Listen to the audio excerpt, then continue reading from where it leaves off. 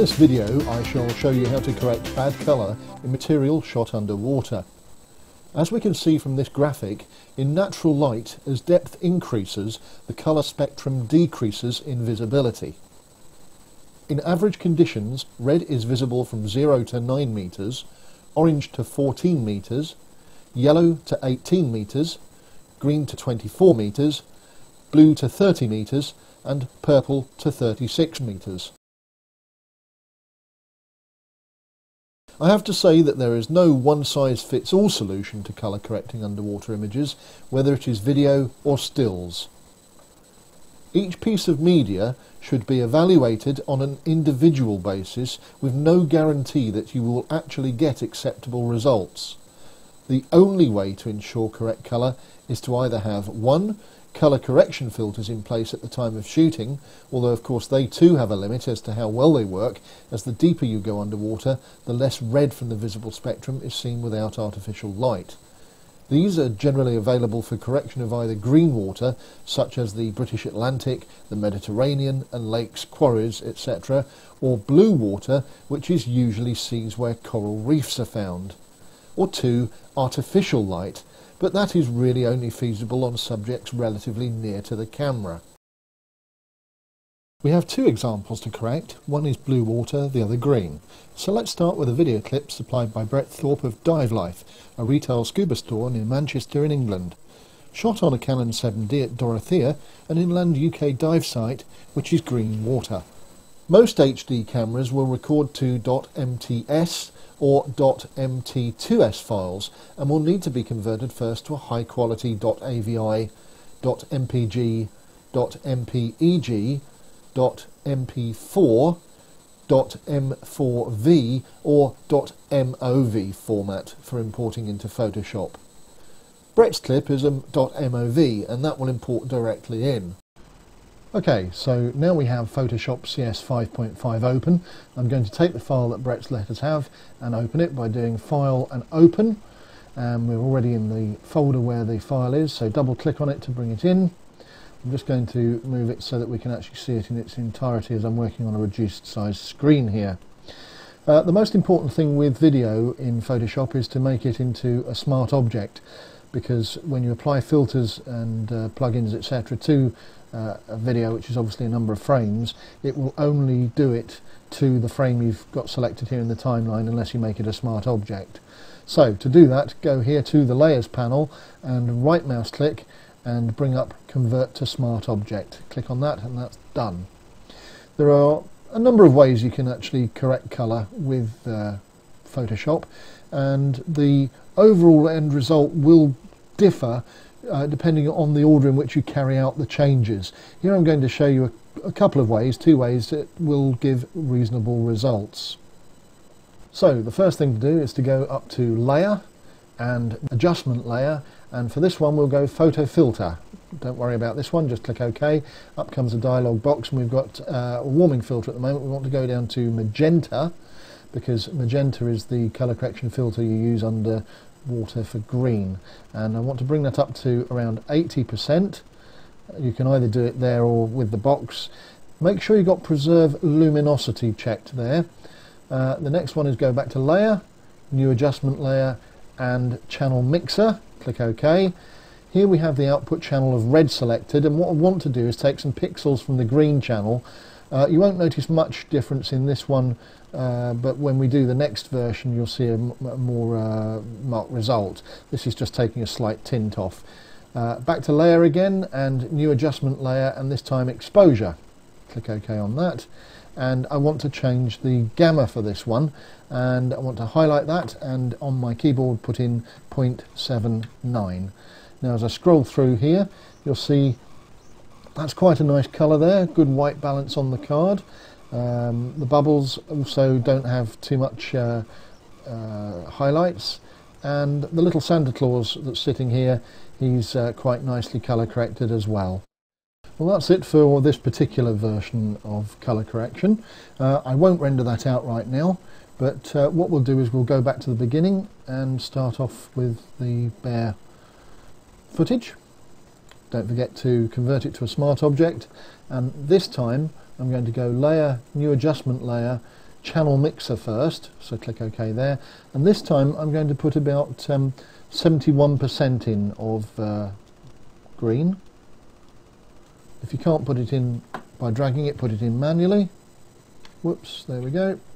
Then we'll go back to layer, new adjustment layer, photo filter again, click OK, then magenta, and this time I'm going to have 20% density, and then finally again new adjustment layer, exposure, click OK, and 0.79% of gamma there.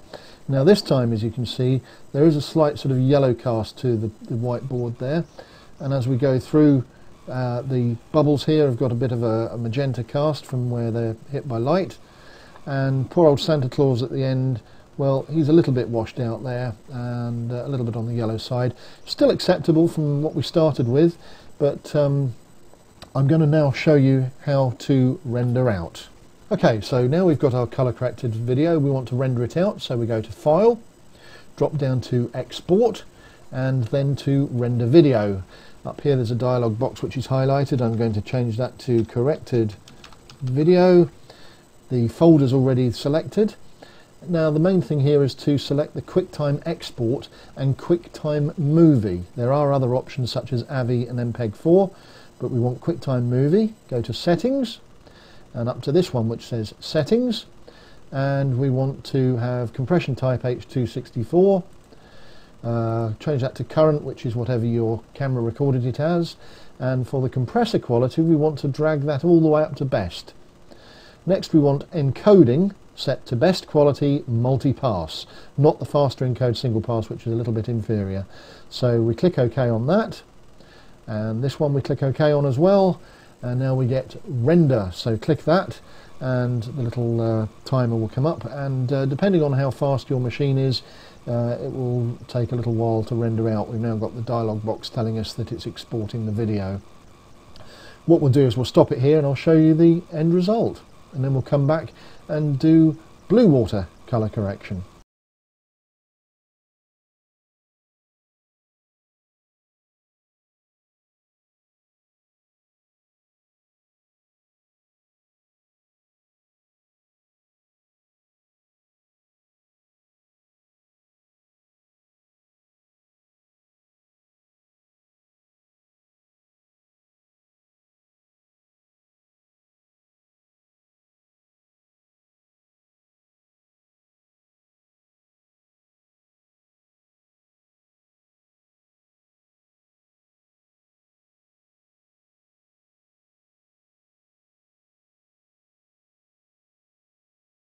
Okay, we're back in Adobe Photoshop, and I've already got open the next video clip, which was in Barbados, obviously in blue water.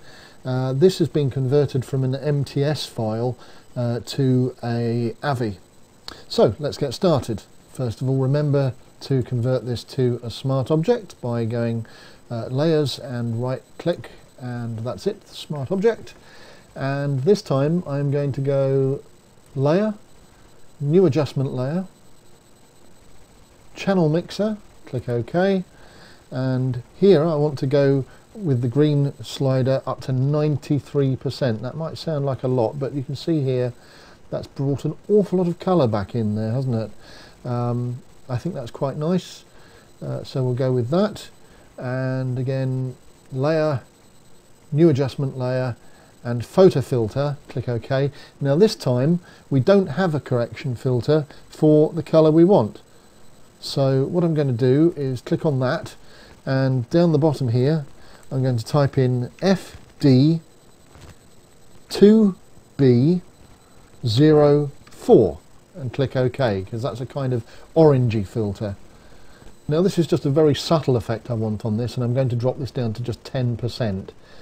And you might not think it's very much, but it just takes out a little bit of a blue tint there.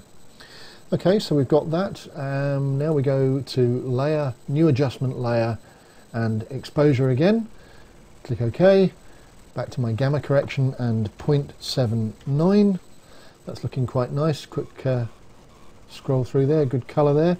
I think what I'm going to do there though also is just add one more layer for this one, new adjustment layer, and this time Vibrance. Click OK there, and I'm going to up the vibrancy to around 24% on that, and just see how that brings that out. I think you'll agree that that looks rather dramatic. I'll now render out this clip and let you see the end result of that. So that's the result of colour correcting for blue water.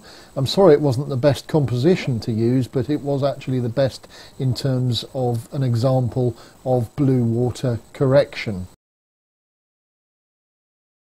And here we have all 4 clips together as the before and afters. Remember though that each clip should be treated on an individual basis and may need more adjustment than I've shown in this video. You can add other processes as well to improve the look. Don't be afraid to have a go. Play with settings and see what you can come up with and let us know. Post a video response. I'd like to see what you've come up with. I do hope you've found this video of use and interest, and if so, please comment, rate and subscribe.